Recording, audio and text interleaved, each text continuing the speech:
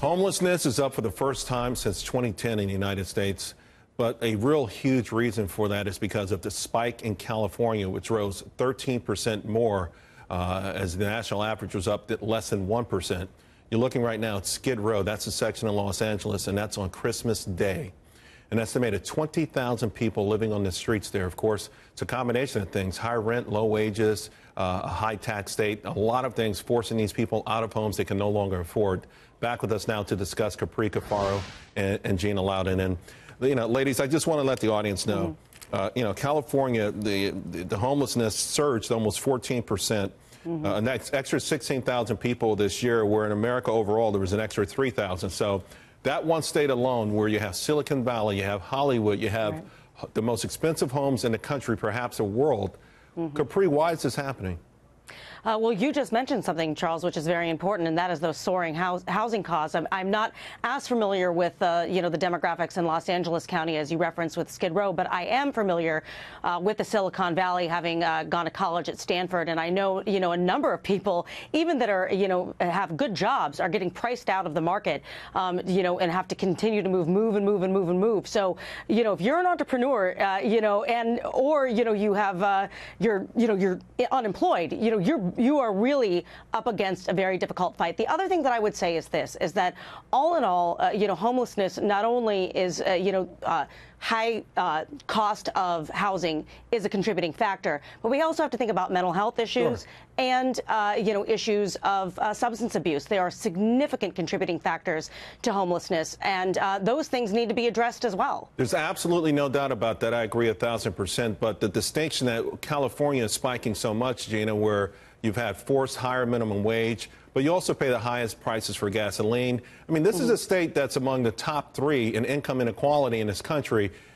You know, and you have to wonder perhaps if they're doing something wrong that disadvantages the lower echelon of their economic, you know, economic earners. I mean, you lived in the state for a very long time. Yeah, it's heartbreaking to me because I did live in California and I loved it. And as you know, I loved living there because just the beauty of the land, Charles, and the people are great there. But the government is an experiment in socialism. So for those who like socialism in America, look at what's happening in California, and that is what you will get. I watched, Charles, while I lived there, a beautiful bike trail turn into an absolute skid row that was absolutely unrideable anymore. And that was in San Diego.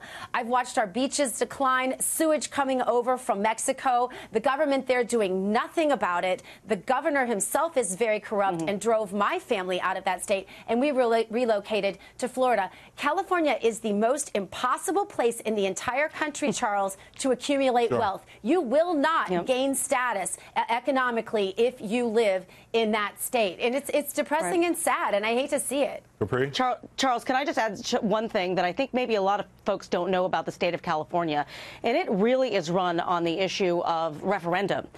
So, you know, in some way, shape, or form, the state government in particular, and to some extent the local governments as well, and the political subdivisions, have essentially abdicated their role in governing and have shoved it onto the people. What does this mean? It means that you are voting on the ballot for these huge initiatives, basically passing laws on your own, and that creates this piecemeal, you know, tapestry of laws that really have not had the opportunity to be, you know, vetted and litigated, you know, through the traditional legislative process. And California is unique in this, that these propositions that they call them, that they put on the ballot, you know, you have dozens of them. But Capri, so many of those propositions are based on the notion of social justice or rebalancing the right and wrongs of capitalism, and it seems like they always backfire.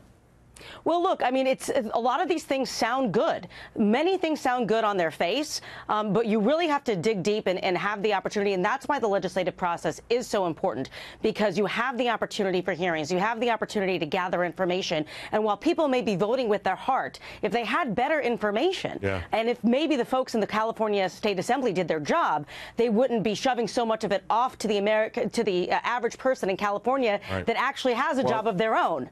I will say, in a single night in January, 553,742 Americans experienced homelessness. The good news is it's gone down in most states. The bad news is the richest state in the country has an epidemic. Ladies, thank you both very much. Unexcusable.